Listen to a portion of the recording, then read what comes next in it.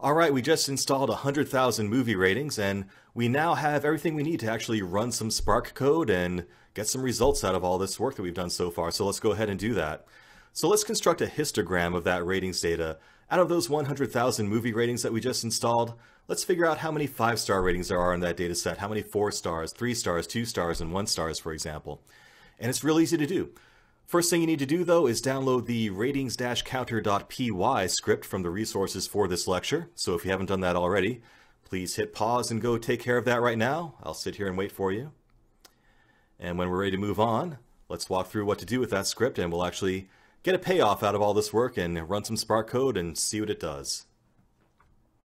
Okay, after all that work we've done to install a development environment and some sample data, let's get a little bit of payoff for that and actually run a Spark program on some real ratings data. So from the resources for this lecture, you should be able to get the ratings-counter.py file from the resources. Remember that big friendly blue button in the upper right hand corner of the lecture? Go click on that and download the ratings counter script to your computer and copy it into your Spark course directory. So if you need to hit pause while you go take care of that, please do so. Again, ratings counter needs to be downloaded into your Spark course directory. Once you have it there, if you've installed Nthought Canopy or whatever Python development environment you like, you should be able to just double click on that file. And up comes Canopy. Now, I don't want to get into too much detail as to what's actually going on in this script yet. I just want you to get a little bit of a payoff for all the work you've done so far. But if you look at it, it's actually not that hard to figure out. You know, we're just importing the Spark stuff that we need for Python. We're doing some configuration, some setup of Spark up here. We're going to load the u.data file from the Movie Lens data set that we just installed. So that is the file that contains all the actual movie ratings for 100,000 ratings.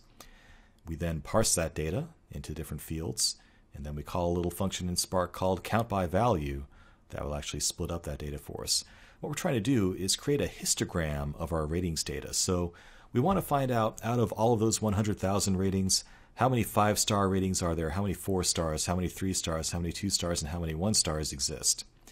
And back at the time that they made this data set, they didn't have half-star ratings. There's only 1, 2, 3, 4, and 5. So those are the choices.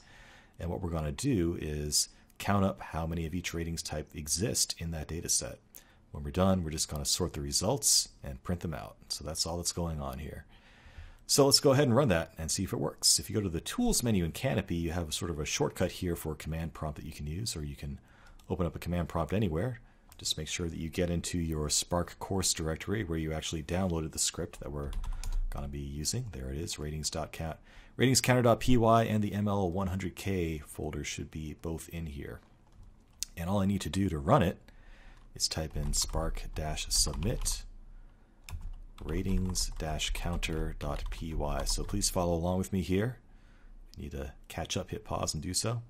And I'm going to hit enter, and that will let me run this saved script that I wrote for Spark. Off it goes. And there's our results. So it made short work of those 100,000 ratings. 100,000 ratings, not really big data, but we're just playing around on our desktop for now. And the results are kind of interesting. It turns out that the most common rating is 4-star. So people are most generous with 4-star ratings, with 34,000 of them in the data set. And people seem to reserve 1 stars for the worst of the worst. Only about 6,000 1-star ratings out of our 100,000 ratings. So it might be fun and go to see what actually got rated 1 star. If you want to find some really bad movies to watch. And there you have it. That's an actual running Spark script on your desktop doing some real data analysis of real movie ratings data from real people. How cool is that? Let's move on and actually start to understand what's actually happening under the hood with Spark here and how it all works and how it fits together. And then we'll go back and study this example in a little bit more depth.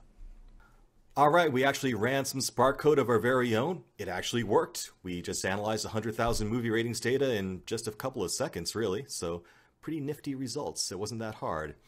So later on, like I said, we'll go into more detail about what that code actually does that we looked at. But for now, let's review some of the basics of Spark and how it works and what it's used for, and kind of give you some of that fundamental knowledge that you need to understand how this script actually works. So let's do that next.